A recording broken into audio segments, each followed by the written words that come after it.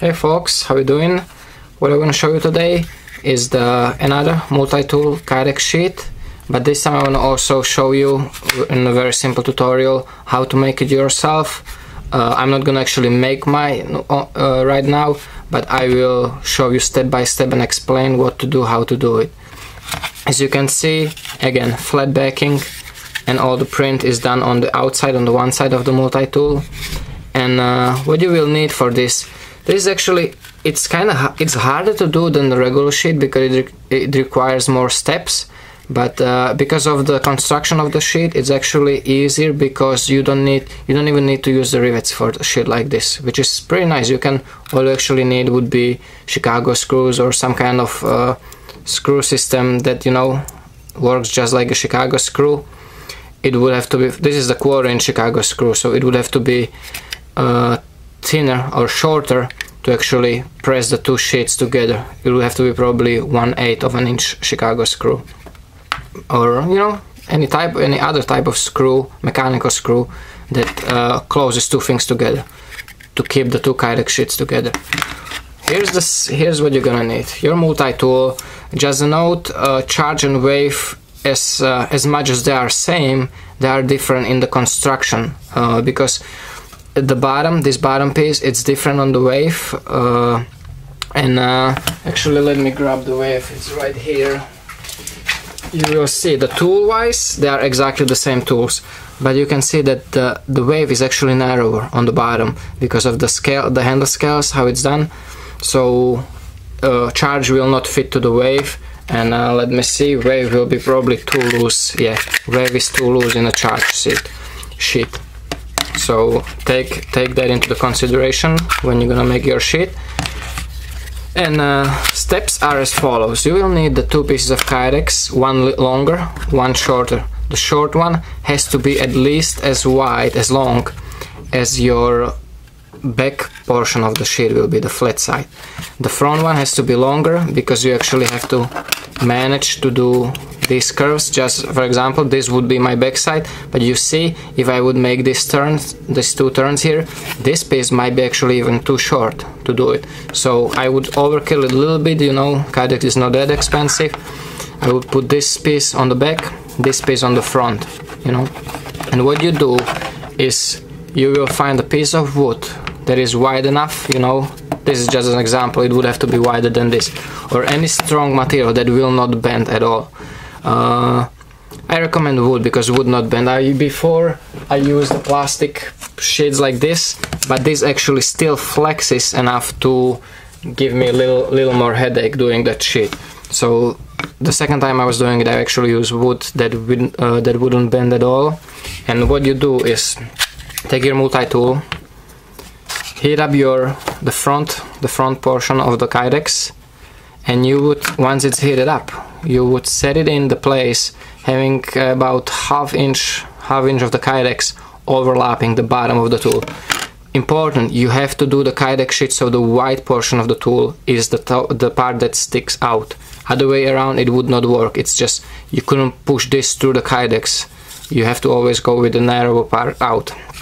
So you set it up, make sure the half inch overlaps, and you would take your foam or any kind of that foamy medium what you would use to press the Kydex, double it up. I find it works better as a doubled up.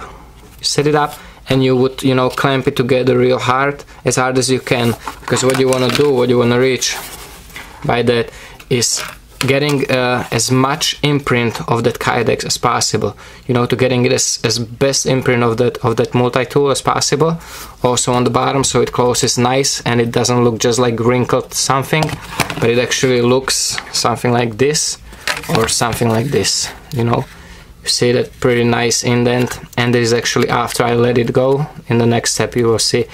Originally this was actually all the way down nice, like almost enclosed. This whole thing was almost enclosed.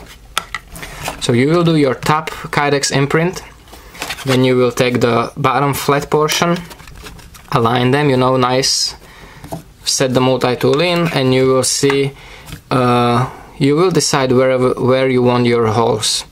Now here, if you have rivets and you're doing the rivets, you decide where you want the rivets in, and mark the spots. For example, I did 1.5 inch just so I can still fit my 1.5 inch tactical belt from 511, or I can also put the tech lug on it. What you can do is, for example, you can have a 1.5 inch, but then you can do here one more rivet on top to have a 1 3/4 of an inch between this one and the top one, so you can actually fit the larger tactical belts through it, which is nice. I didn't do it, I might still do it just to have that option. Once you mark the holes, you will drill one hole at a time. You drill the hole, set the rivet in, or drill the hole and put the screw in, you know, whichever option you're doing. Then you do the next one, then you do the next one, so you don't drill all the holes, you know, without setting any screws fixed, and it would move on, you know. So you do hole and set it up, hole, set it in, hole, set it in. Once you do that, you will see that you will end up with the sheath, something like this, but the corners will be stronger, you know, heavier angles, and it will be too tight, you know. No matter what you do, it will be too tight for the multi-tool. So what you do, you force the multi-tool in, take that wood what you were working on, and here's, you can do this. You can either set the two, if you have the rivets, you can actually screw the case with the 4 you know, regular sheet drag screws into the wood, so it's nice and strong. And then you take the heat gun, or you can take the clamps like this and just clamp the two sides, you know, with the clamps 1 and 2. I actually found this easier and faster than doing the screws, and you won't scratch the rivets this way. You clamp it into the wood like this, and you take your heat gun or a heat source and you just start hitting all over here. You will see the Kydex expanding a little bit as it heats up and softens up. You will see that you will lose this and it will opens up just like it's already on this, because before it was imprinted with really heavy angles. That's what was making the Kydex too stiff once you put both pieces together. And this way, when you're heating it up, you're letting it expand again, you know, a little bit, loosen it up. And once you do that for, you know, let's say 10, 20, 30 seconds, that's about the time what the good heat gun will soften up the Kydex.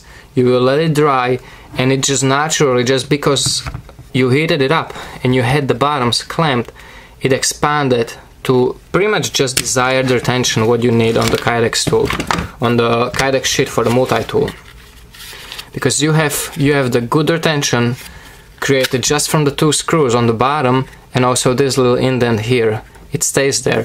The original imprint was much more pronounced, but this way, once I let it go, you know, heated it up and let it expand, it extended a little bit more, you know, making the retention a little less strong, but still strong enough so I can shake this thing really hard, and even though the multi-tool is heavy object, it will not you know, it will not shake out.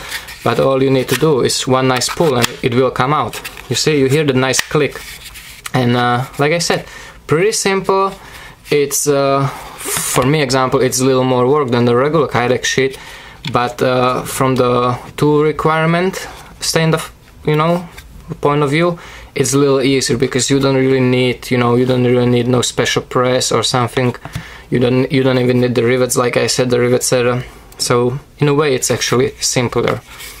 So hope you enjoyed it, guys. I actually really dig this. I never thought that I would actually ever consider using a Kydex sheet for the multi-tool, because I always carry this in my pocket just like a regular knife with the pocket clip, with this pocket clip. But actually, from having it today and having it on my belt, I actually really dig it, and I carry it down upside down. I carry it, so I just grab the multi-tool on my left side, you know, and just pull it downwards. And I find it actually very useful and very nice, not obtrusive, it's not in my way, it's very low profile, and I dig it, I really dig it.